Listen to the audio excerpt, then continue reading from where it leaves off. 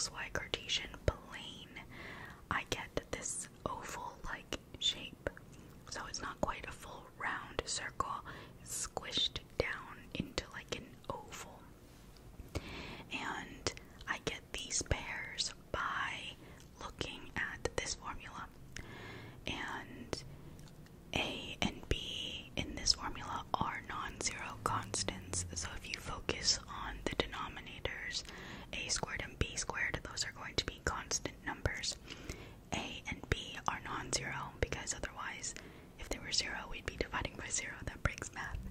But if they're just constant numbers, then I have this relationship between x and y. And so if I give you an input x, it's not really an input. If I just give you a value for x, I can use this formula.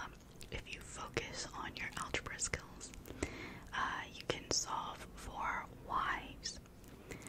So do note though that this is not a function. If I look at an ellipse, it does not pass the vertical line test. So unless you just so happen to pick the two endpoints here,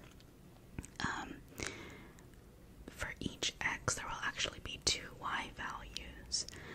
So for the ones on the ends, that's just y equals 0. But if you pick any other x value, you will have two y values. So it's not a function, but it still is a relationship between x and y. So you're doing x comma y.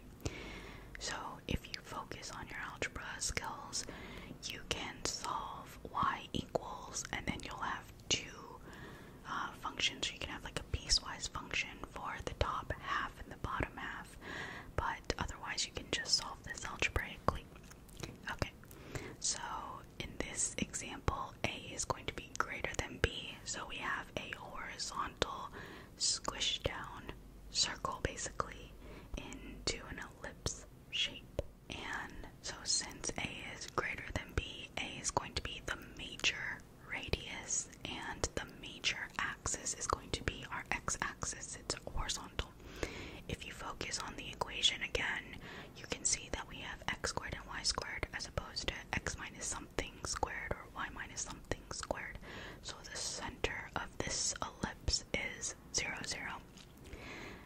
So that's why it's exactly horizontal on the x-axis, right, is our major axis. So since I'm having you focus on the word focus, let's bring in this idea of a focus. So along this horizontal major axis are two special points. They are two focus points or focal points, focus 1 and focus 2.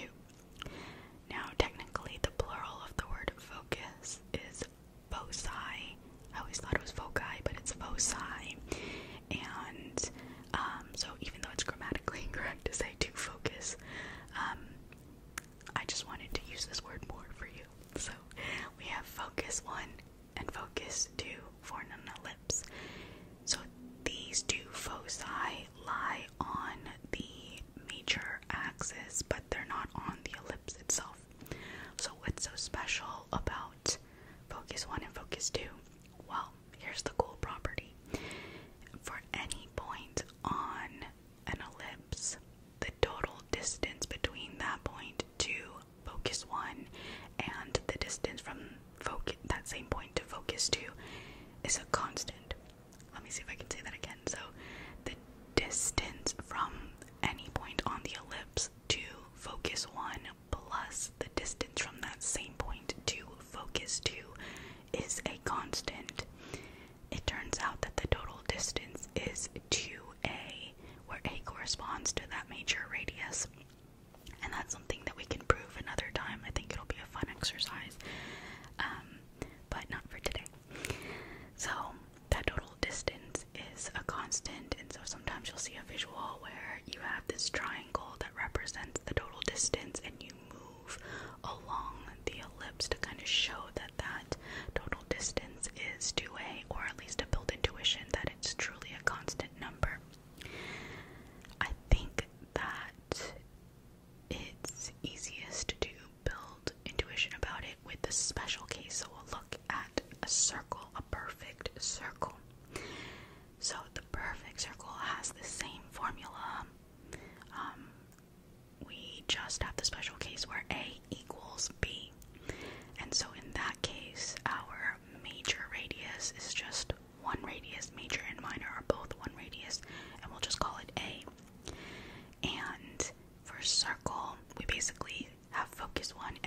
focus 2, but those two focus points are the same focus point, and that's called our center. So focus 1 equals focus 2, which equals just kind of one single focus, and it's the center of our circle. So if we think of a circle in this way as a special case of an ellipse, then if I take any point on the circle, the distance from that point to focus 1, which is the center, is A, plus the distance from that same point to focus 2, which is also the center, is another A. Then we have A plus A equals 2A, and you can do this for any point along the circle. So for that case, we just have focus 1 and focus 2 being one single focus, which I think is really cool and satisfying for it to work for this general property we talked about for ellipses. So, but yeah, so ellipses, and ellipse is very hard to say. Now, I thought we could do a little exercise for finding focus 1 and focus 2. So let's look at this equation. X squared over 12 plus y squared over 10 equals 1. So this follows the same pattern as the original general formula we were talking about, with a and b being non-zero constants. And we don't actually have to solve for a and b here. Note that if we say a squared equals 12, there's going to be two values for a. It's going to be plus or minus root 12. But usually if we're talking about a radius, it's a positive radius, right? But it turns out for this case, if we want to find the coordinates for each focus, we know that the major axis is horizontal here. It's on the x-axis. So we already know that the coordinates of focus 1 is going to be something, so we'll call it C1, 0. On the x-axis, the y-coordinate is 0. And the other focus is going to be C2, 0. So now we just need to find what those actual values are. So the key formula here to focus on is c squared equals a squared minus b squared. So here a squared is 12 minus b squared is 10. 12 minus 10 is 2. So we have c squared equals 2. And if you just focus on your algebra skills here, you take plus or minus square root of 2. So if you have c squared equals something, remember c can be positive or negative. So in this case, we have focus 1 is negative root 2, 0, and c2 is positive root 2, 0.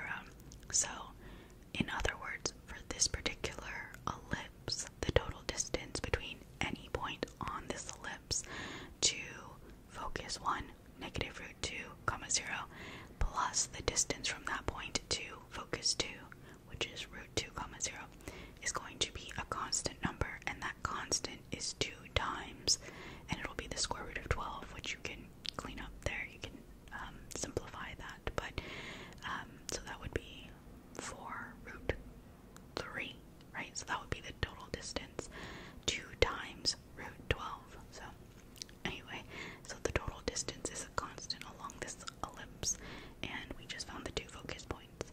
In this case, the center is still 0, 0, so in other exercises you might have to complete the square or get this into standard form first before you can find focus 1 and focus 2, and move the y if you need to.